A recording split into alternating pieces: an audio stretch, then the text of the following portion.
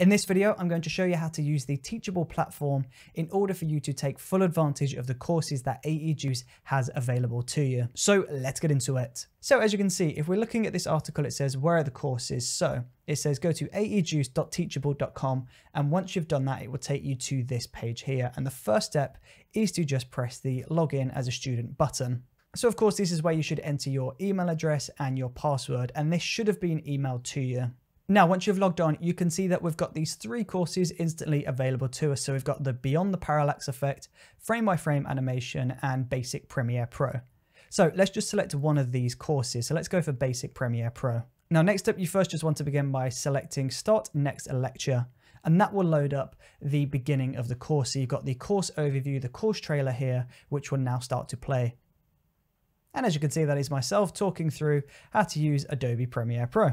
Now, as you can see, let's have a look over here at this article. We've got play/pause button. So this right here in the bottom left is your play/pause button. So if the tutorial or the course is going a little bit too quick or you need to go back, then just pause, pull the slider back and just revisit that section.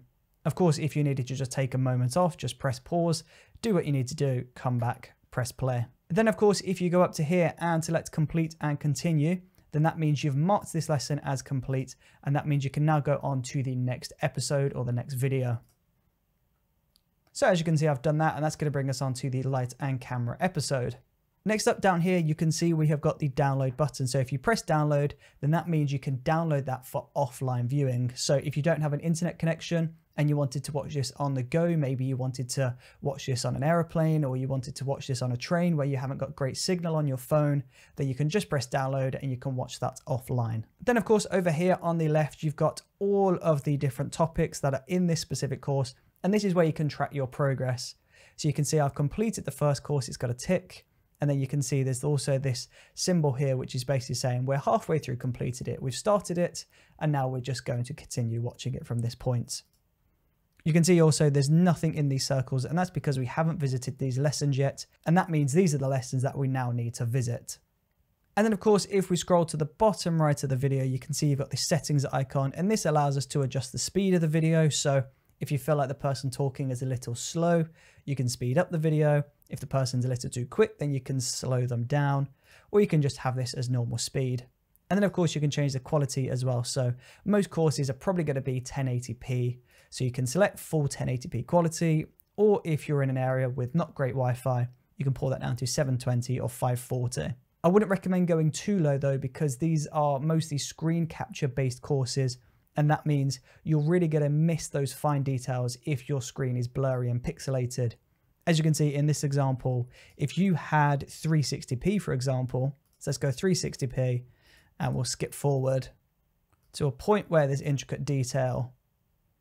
You can see it's all starting to get a little bit difficult to see. So you want to make sure that it's set to your best possible resolution. You'll also notice as well, if you go up to the top left here and press the settings icon, you can find speed here as well. So you can just flick through all of the different speed options. And you can also press autocomplete if you finish watching a video. So it will just automatically autocomplete.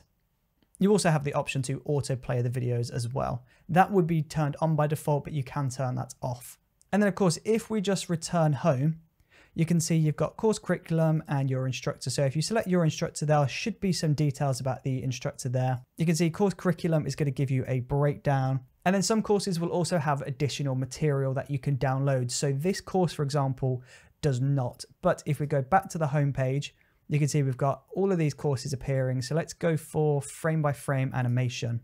You can see if we scroll down, you can see it says download project files and assets. So if you select the download project files and assets button, it's going to send you to this link, and you can then go ahead and download any project files or assets that may be required to help you complete the course. Now, of course, we're in the Beyond the Parallax Effect course at this moment in time, and we're on episode 5, 2.5D trees. And rather than downloading it from a separate page, you can see there are different assets and project files available to us here as well. So you can also download specific project files under specific videos if they're available to us. It's worth noting as well that even though there are loads of different courses available for you to watch, so let's go back to the home page, you can see you've got 1, 2, 3, 4, 5, 6, 7, 8 courses available not every single course will have project files and assets available for you to download.